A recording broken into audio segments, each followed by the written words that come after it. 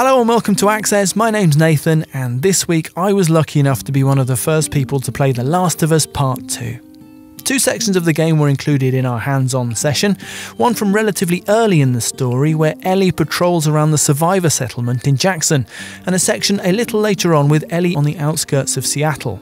The footage you'll see throughout this video is from those two sections.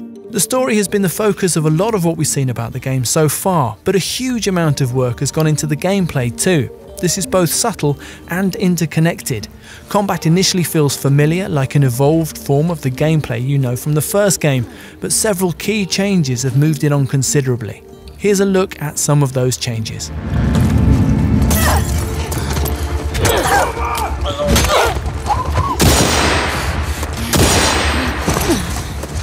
Number 1. Environments are bigger. The spaces I explored often comprised of several houses, shops or other buildings, often with multiple floors, often completely optional in terms of progression, and often featuring hidden or hard to get to areas with deeper story information or resources. The effect is that the game feels a little more realistic, and the redesigned combat encounters have more space in which to play out.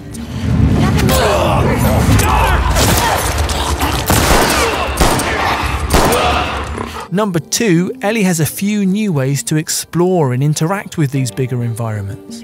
Naughty Dog has shaped the gameplay around her character, older and stronger than when we first met her, but still agile and relatively small. Ellie can squeeze through gaps in the environment, and she can also jump, a much commented on omission from the first game, which leads to various traversal options and an added verticality to combat. And Ellie can also go prone. This one probably has the most impact while you're actually playing. It means that you can find cover even in open areas with long grass, and that you can shuffle discreetly between 2 points of larger cover.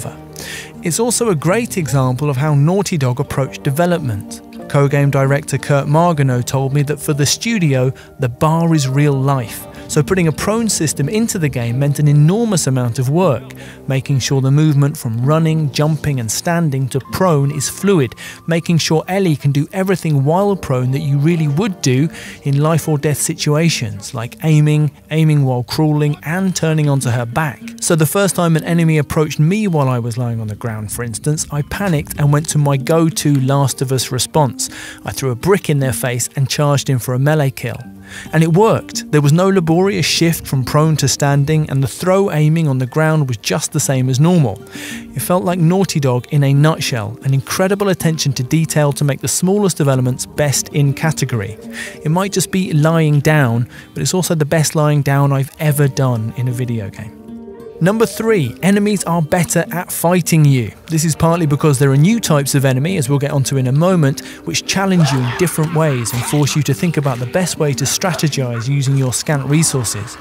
But they also seem much sharper. Taking advantage of those bigger environments, I found myself getting flanked more than I can remember from The Last of Us, backing into what I thought were safe rooms, only to get shotgunned from behind.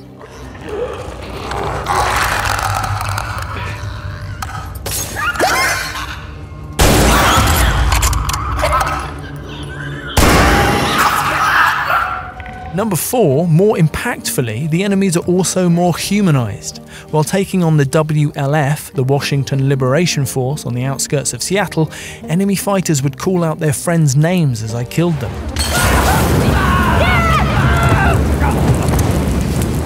Introducing our play session, Naughty Dog's Neil Druckmann explained that as a revenge story, The Last of Us Part 2 is about destructive cycles of violence. This tiny touch is a way of jolting players into reflecting on the significance of their actions. What is it? Someone took him out! Number 5, related to this, enemies now include dogs. Let's leave aside the gameplay implications of this for a moment and first look at the emotional ones. During the Seattle section of the game, Ellie finds a bow. It's embedded in a clicker and she has to tear it out, and it's brilliantly disgusting. It also gives her a way of one-shotting enemies from stealth during combat. Take out a dog and its human handler will stop in horror and check that the dog is okay. And if you kill the human first, the dog is sad and confused as to why its human pal isn't moving anymore. Number 6, Don't feel too sorry for the dogs though, as they are tricky as heck to fight. They're small, so they too are hard to see in long grass. They can also smell you, so you can't creep up to stealth melee them. They disrupt your attempts to sneak around offing humans too. You leave behind a scent trail which you can see in listen mode, and if a dog is present you'll need to keep moving or distract them with thrown objects to avoid discovery. It gives what otherwise might be slow and patient stealth sections an anxious urgency and forces you to keep moving.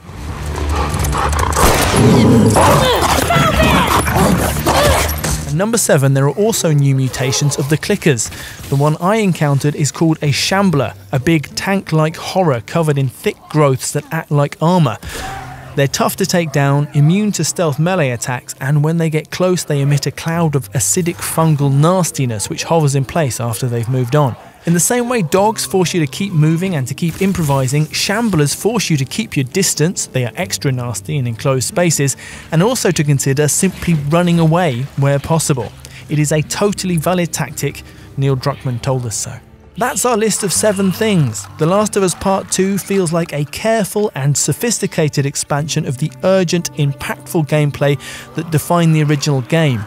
And, no surprise, we're very excited to play more of it. Please give this video a like, subscribe to Access for more, and hit that notification bell so you always know when our videos go live.